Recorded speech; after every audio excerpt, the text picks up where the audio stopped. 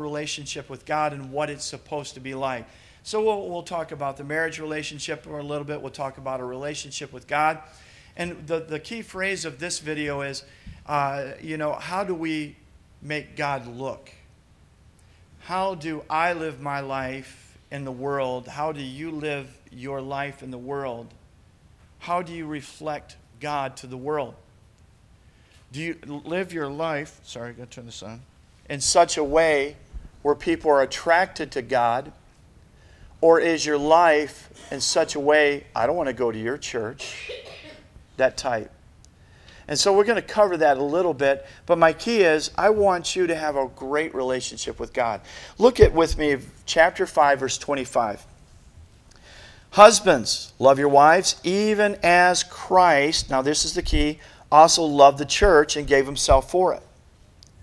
Notice that. Even as Christ loved the church and gave himself for it, that he might sanctify and cleanse it with the washing of water by the Word. The Word of God is powerful. It cleanses us.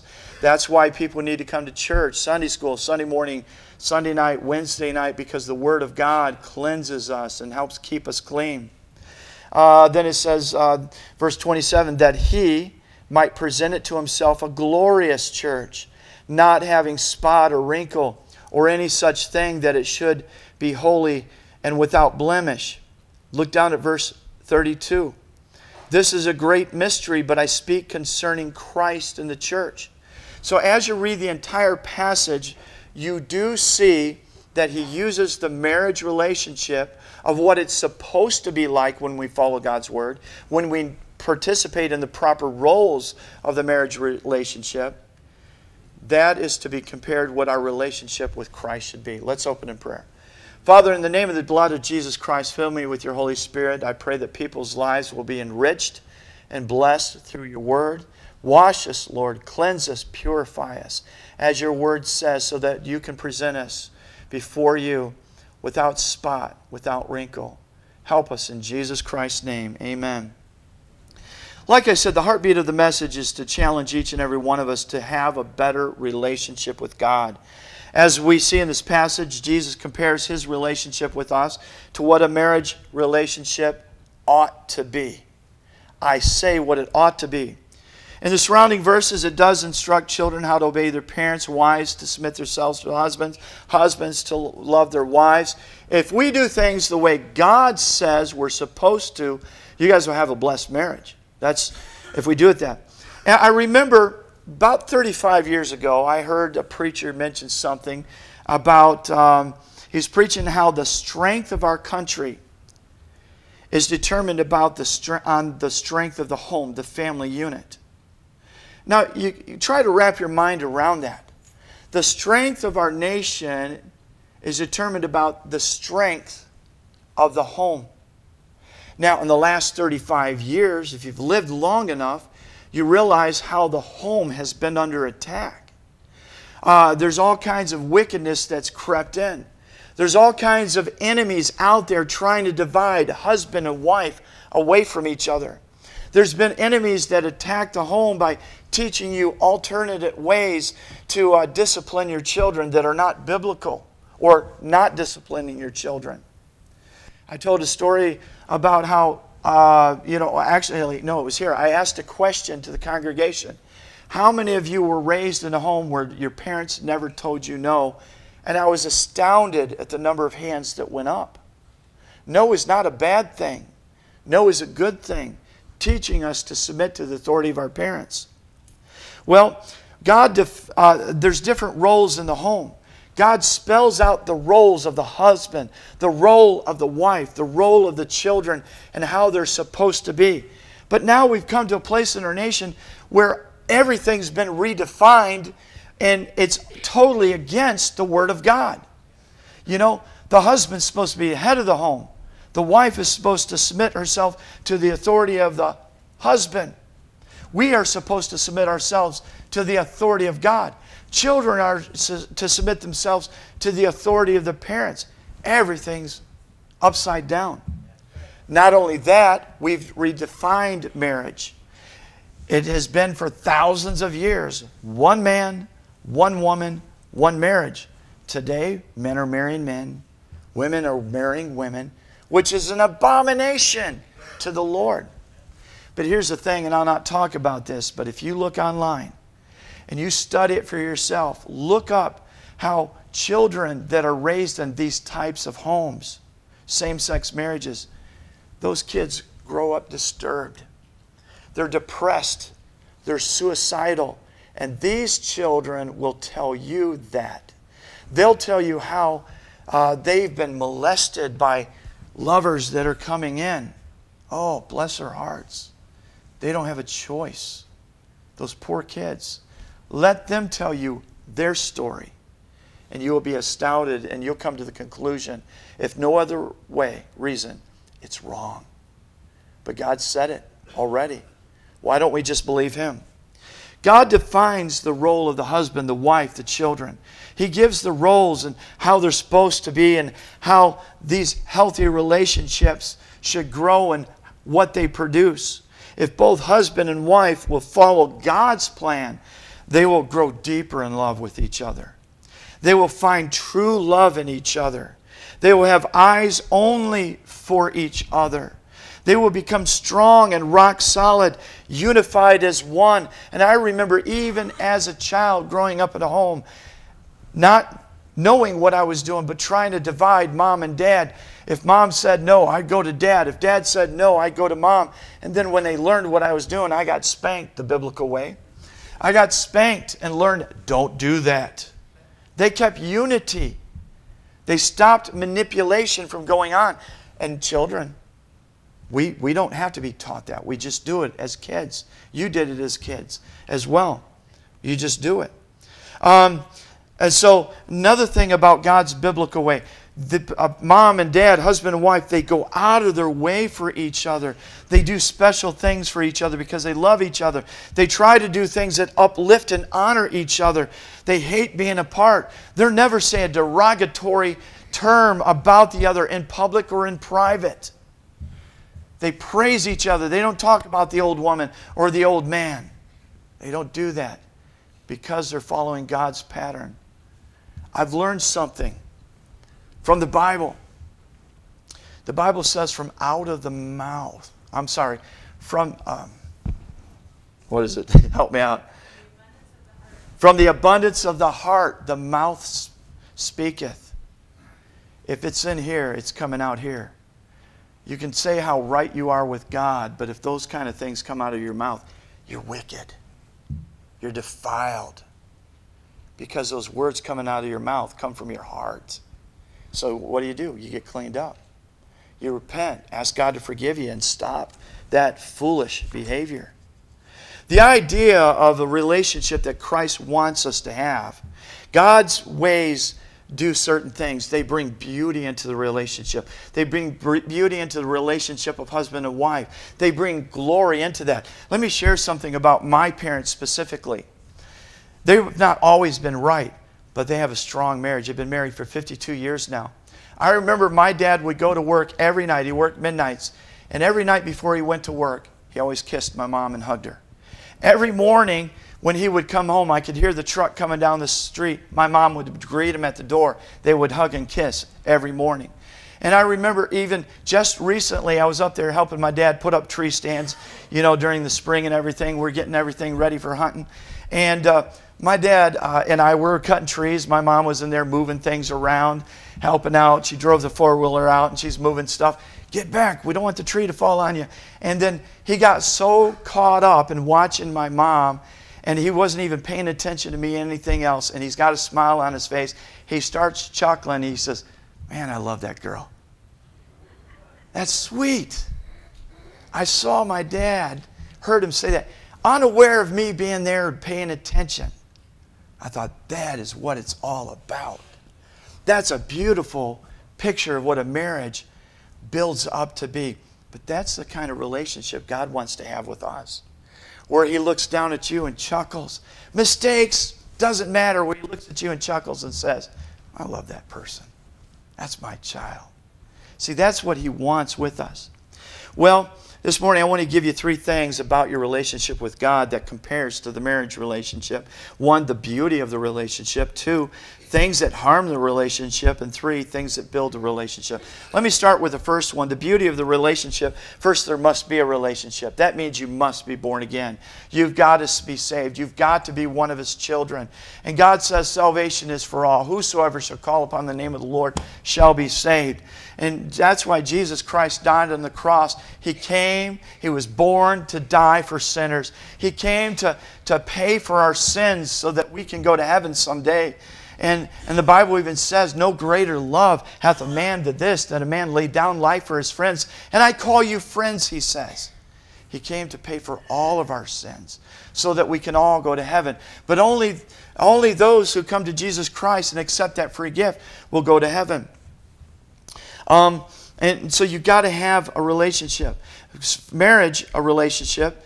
Let me see, what was I saying here? For a marriage relationship to work, both parties need to be saved as well. It really works better that way. I had some friends over last night, and a cute couple, young couple. They'll probably end up coming here someday. But, they've made mistakes in their life. And as they're sitting across the table, they talk about how when they came to Jesus Christ recently, and she has a Bible background, he didn't, and they would get together in the evenings, and she would read scriptures to them and teach them. Beautiful. Sitting down together and going through God's Word together. And then he got a little teary-eyed, and he's talking about the last few months of his life has been hard. He's got a cyst on his spinal cord. And because of that, his leg gives out on him from time to time. And there's times when he's in excruciating pain. And as I'm listening to this thought crossed my mind. That man is blessed. He's got a wife that'll never leave him. Even though if he were to end up in a wheelchair, she'll love him. She'll take care of him for the rest of his life. She won't have to worry about he won't have to worry about her sleeping around or anything. The man's blessed. That's what God wants in our marriages. That's what God wants a relationship with us as well. A beautiful one. Recently, this has to do with forgiveness. Forgiveness plays a major key in marriage as well. There was a survey that was conducted over 200 married adults in regards to forgiveness. The researchers were wondering how one's ability to forgive others would affect their marital satisfaction and their personal well-being. The results were astounding. The research suggests that there is a huge relationship between marriage satisfaction, and forgiveness. In fact, it appears that as much as 1/3 of our marriage satisfaction is related to forgiveness. Not only does the ability to forgive impact the marriage relationship, it is significantly related to a person's emotional distress as well. As forgiveness ability went up, individuals reported fewer symptoms of depression, anxiety, and fatigue. You see, you've got to have salvation. You say, why is salvation so important? Because in salvation you find forgiveness.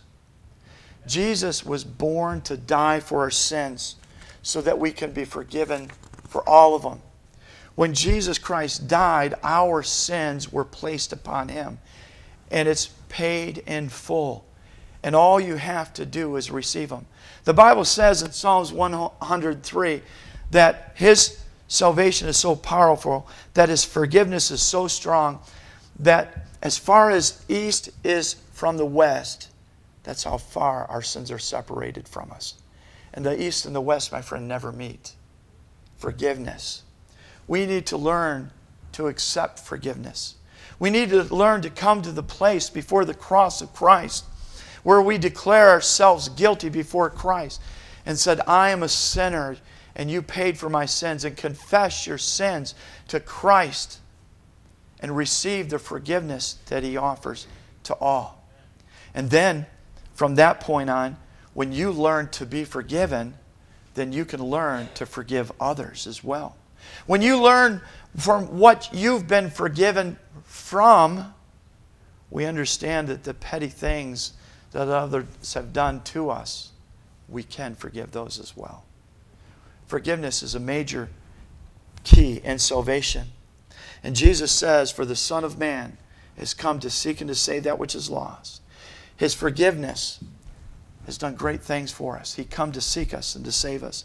We need to understand what forgiveness does as well. In Hebrews chapter 10, verse 12, it says, "But this man," that's Jesus, "after he offered one sacrifice for sins forever," that's his sacrifice of his body, "sat down on the right hand of God." Then he says this, "For by one offering he hath perfected forever them that are sanctified." Those that are sanctified, those that receive Christ as their Savior. That means when you receive Christ's forgiveness, he says, "I make you perfect in me." Through my sacrifice and you receiving it, I've made you perfect. But I don't feel perfect. I keep sinning, but not as much as I used to. In the sin pattern, I sin less and less and less through time as I grow closer to Him. He says, "But I still make you perfect in me." How about that? Because Christ says, "My strength is made perfect in your weakness." I can go on about how Christ is our peacemaker. The great things He's done. He's the one that makes the changes in our life. Ephesians 2:10 says, "For we are His workmanship, created in Christ Jesus unto good works, which God hath before ordained that we should walk in them. Wherefore, remember that ye, being in time past Gentiles in the flesh, who are called uncircumcision by that which is called the circumcision of flesh made by hands, that at that time you were without Christ, being aliens from the commonwealth of Israel, and strangers from the covenant of promise, hath no hope, and without God in the world. But now in Christ Jesus, ye who were sometimes afar off are made nigh by the blood of Christ." In a nutshell, when you come to Christ, He makes you perfect. He does the work in your heart. He does the work in your life. And when you allow Him to, He does wonderful things. I talked to my class about keys to overcoming temptation. And one of the keys to overcoming temptation is a fully surrendered life to Christ. Now, I gave the illustration of this. I poured a cup of coffee in there. And I took a couple bags of sugar and compared it with sin, just for an illustration. Here's a cup of coffee, nothing in it. Now, this is just a little bit of sin. I poured it in there and stirred it up a little bit. And I said, does it matter if our lives have just a little bit of sin in it? Because that's the way we treat life. Well, a little bit of sin doesn't matter. This is what I like. But when you drink it, that little bit of sugar flavors the whole cup. That little bit of sin saturates the entire being. It consumes it. So does it matter? Yes, it does. It does matter in our lives. Let me move on to the second thing. Things that harm the relationship. Go with me to 1 John chapter 4. 1 John chapter 4. While you're turning there, some of the things people have said that harm the relationship. Things like expectations that are never met. Desires that are never satisfied. Frustrations that are fueled. Selfishness. Singleness of heart. Things like that. Being selfish. A man wrote Dear Abby. I like this. You'll get a kick out of it. He says, "Dear Abby, I'm in love. And I'm having an affair with 2 different women other than my wife. I love my wife, but I also love these 2 women. Please tell me what to do, but don't give me any of that garbage about morality." Please, about morality. All right? And then he signed it, "Too much love for only one." Well, Dear Abby writes, "Dear, too much love for only one. The only difference between humans and animals is morality. Please write to a veterinarian." I love it. Classic. All right. Well, she was right in what she says. There are a lot of things in the marriage that harm it. But let me say this. When God speaks about the marriage relationship, I'll read a verse in a little bit, but let me kind of give it to you in advance as well. We are created for God's glory. Our lives are to bring glory to Him, but when we live in sin, we do not bring glory to Him. We bring shame. The Bible also says that the wife is for the glory of the man. Some women don't like that because that means your life surrounds him. And there's different Bible illustrations, events that happen to different people that where shame was brought into the marriage relationship by either the husband or by the wife. But there's supposed to be a beautiful relationship there. And I'm to bring glory to my Father in heaven by the way I live my life, by the way I respond to others, by the way my speech is delivered to different people. But I can also bring shame to Him through my speech, through the way I live my life. Here's the other thing. In the marriage relationship, the wife is to build up and exalt and honor the wife. The husband is to build up and exalt and honor the wife. The husband's supposed to do that. The wife is to bring glory and honor to the husband, never shame. But picture this for just a moment. Here's the wife, never satisfied, nagging the husband. Always, he's not good enough. He's not meeting the bills. He's not working hard enough. Nagging, talking bad about him to the other girls and women and stuff. Is she bringing glory to her husband? Absolutely not. What if he comes home and she never cooks, she doesn't clean the house, she doesn't mind the kids, and so on? What kind of a home is that? It doesn't bring glory to him. How do people like that abide? They just last years together, but what's going to happen in a situation like that? Somebody else comes along, he's out the door. It happens. It's not the way God intended it to be. Well, what about the man? Here's the man. You know, he goes home, loves his wife and everything, but he goes to work and talks trash. Talks trash about her. Uses the foul language and everything like that to other guys. When the guys see the wife, what do they think? You married this loser? Because he is a loser. He doesn't bring glory to his wife, he brings shame to her. See, that's not the way Christians ought to act. Christians ought to bring glory to God because God sees everything. He sees it all. And He's meant for the husband and wife relationship to be rock solid, where they lift and build each other up, like my dad's saying, standing there, tunnel vision. Oh, I love that gal. Man, I got to see my dad like that. What does that do for me? That encourages me to love my wife. But when kids grow up in homes where there's yelling and cursing and swearing and all kinds of stuff, they're going to do the same thing their parents did. Losers. Losers. But they don't have to be that way. 1 John 4:15. Whosoever shall confess the Lord Jesus is the Son of God, God dwelleth in him, and he in God. And we have known and believed that the love that God hath to us. God is love, and he that dwelleth in love dwelleth in God, and God in him. Herein is love made perfect, that we may have boldness in the day of judgment, because as he is, so are we in the world. There is no fear in love, but perfect love casteth out fear, because fear hath torment. He that feareth is not made perfect in love. We love him because he first loved us. He's the definition of love. I don't know how to love except for I follow him. And I see and experience his forgiveness. And so he teaches me how to forgive. My kids learn forgiveness through me. They learn leadership through me.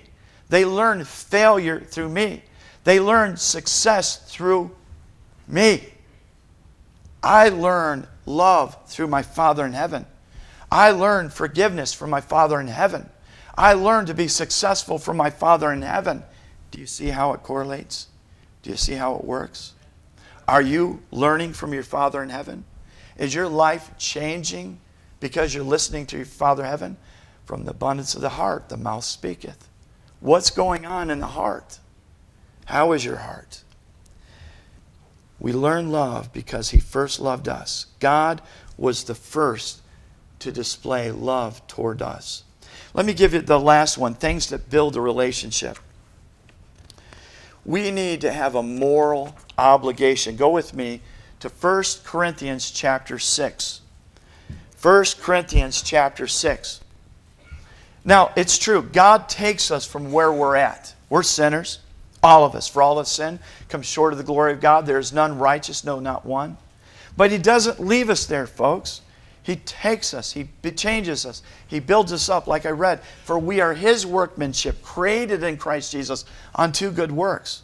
And so he changes us. He doesn't leave us in the pits and the mud and the mire. If you're in there and stay in there, it's your fault because you're not following him.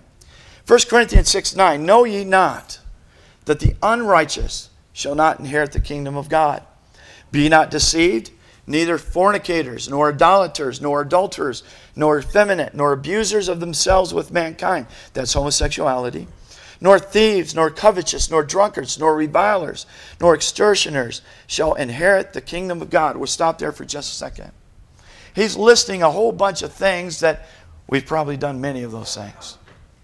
We can look at that list. Those are the things, those people will not inherit the kingdom of God. Those people will not go to heaven. But look at the next verse. And such were some of you. But you're washed. How?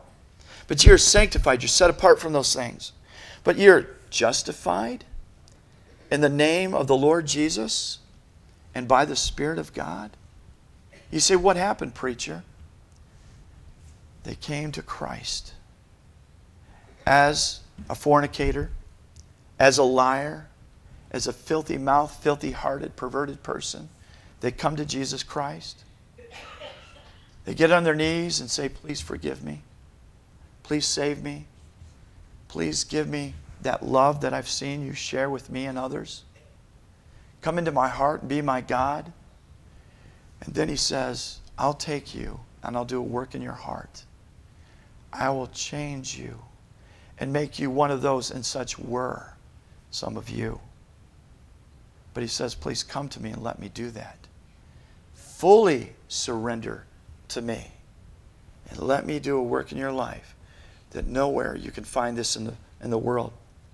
So things that were just not to do. When you come to Christ, he's going to stop you from lying. When you come to Christ, he's going to stop you from cheating. He's going to change the filthy mouth and clean it up from the heart out. He's going to stop you from bringing shame into your marriage and shame into your relationship with him. He's going to make you face your responsibility.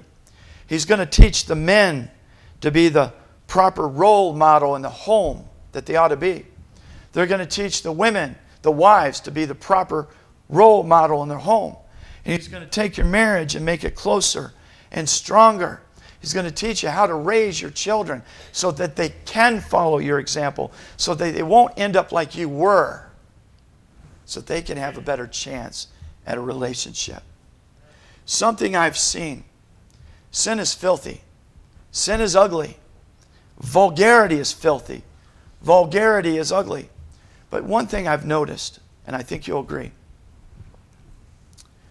you find a couple that's got sin in their lives, that filthiness follows them in every other part of their life. Just go to their homes. Go inside and you'll see it. But when people get their hearts right with God, you'll see their homes clean up as well. It's a picture of what's in here. I promise you, you'll see that to be true. Because God does not leave us where we're at. He cleans us up from the inside out. He gives you something worth living for. And that cleanliness, that holiness radiates in you and in the rest of your life. And God doesn't leave us poor. He doesn't leave you on welfare. He doesn't leave you that way. He takes you out of that mire and muck and gives you something worth living for. God does that. God does that. Some things you're to do. You're to strengthen your relationship with God first. Strengthen your relationship. Here's a question.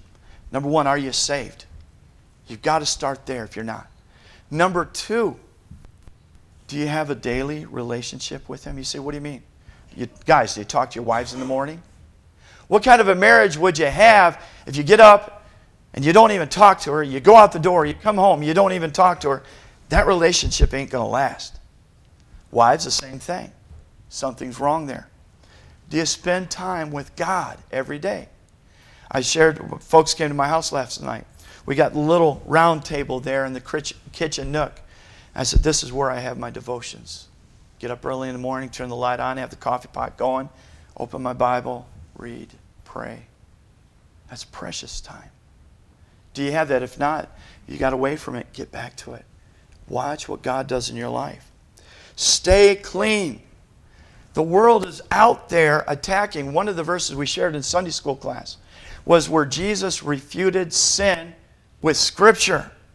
He was tempted in the wilderness. He had fasted 40 days and nights, gone without food. He was, fleshly speaking, he was at the weakest moment in the flesh that a man could possibly be. And that's where Satan hit him the most. Tested him 1, quoted Scripture. Number 2, quoted Scripture. Number 3, quoted Scripture. But then he says, get thee hence, get away from me. And sometimes that's what we need to do to people. Get away from me. Somebody comes and sows discord. Get away from me. Why are you doing this? Get away from me, Satan. I don't want to hear that garbage. Don't influence me with your bitterness. People want to curse around you. Hey, get away with me. Take your foul language somewhere else. People want to tell off-colored jokes. Don't talk like that. I told my class this. When people tell dirty jokes, I just stand there and stare. Doesn't that make you uncomfortable? No. It ought to make them uncomfortable. I'm not talking the filth they are. You see, I want to bring glory to him. I want him to look down at me and say, that's my son. I want that. That's what he wants in our lives as well. Honor the relationship. Realize that you can have a close relationship with God. But you have to start and honor that relationship. When outside of the relationship, let's say you're out in the world, be the type of person that brings honor into the relationship where they're not going to hear you, the world's not going to hear you tell off-color jokes or vulgar language or hear the garbage that comes out of your mouth. You're not going to talk that way because of who you are in Christ. I know there's people in this room today, they can't invite people from their work to church because they'll laugh at you. That's sad, but you can change that. 1 Corinthians 11:7 says, for a man is the image and glory of God. What kind of glory do you portray of your Father? And the woman, the wife, is the glory of the man. We're to bring glory to our Father by the way we talk, by the way we act, by the way we dress. Guys, by the way we treat our wives. Ladies, by the way you treat your husband. By the way we live. By the way we treat each other. We're not to bring shame to God. If you live our lives knowing that we're here for the purpose of bringing glory to our Father in heaven, you'll change your life. You'll have the proper role model in the homes. I want to see homes be strong. Like I said 35 years ago, a preacher said, the strength of the nation is determined by the strength of the home. If that's true, how strong is your home? If it's not strong like it ought to be, then get back to the basics with God. Bring glory to his name. Establish your relationship first. Number 1, are you saved? Are your sins forgiven, washed away as far as the east is from the west? If not, let us show you how to be saved today. Number 2, do you have a relationship with God that you have that time when you spend with him?